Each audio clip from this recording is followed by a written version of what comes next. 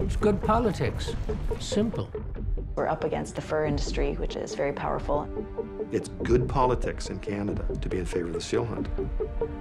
We are not allowed to speak to the sealers. We're not allowed to disrupt the seal hunt. They have guns and hackapicks. We've got nothing. We've got video cameras. They were on the verge of real violence. He's got a knife out. Drop the camera, drop the camera. The hunt was back. The only reason why the hunt restarted again was because of the cod stocks collapse in around 1992. The loss of the cod fishery was such a huge blow to Newfoundland that it had knocked people off their feet. Brian Tobin came along and realized that he could make an enormous amount of political benefit for himself by championing the seals. Brian Tobin was a politician, a very good one. Well, first he increased the quota, reiterated the Canadian government's support for the hunt, and provided subsidies paid to individual sealers. The hunt changed pretty dramatically from '95 to today. The modern hunt brought modern challenges. We shifted to using cameras mounted on helicopters.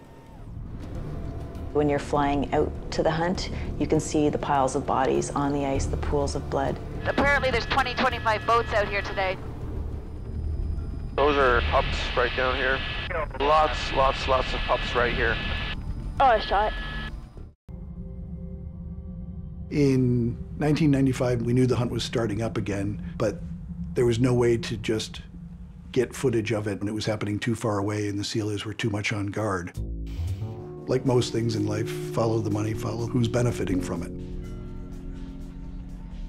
I've been threatened over 100,000 death threats. We are a furrier, okay? And furriers have been in the business for over 2,000 years. And the more death threats I get, the more strong I become. I've produced a very professional business. I created it from scratch. Even the machinery is designed just for the seals. I formulated the chemicals to make it one of the softest and most elite fur in the world. You buy me out, fine, you can shut me down. Someone else is going to be in this business anyway.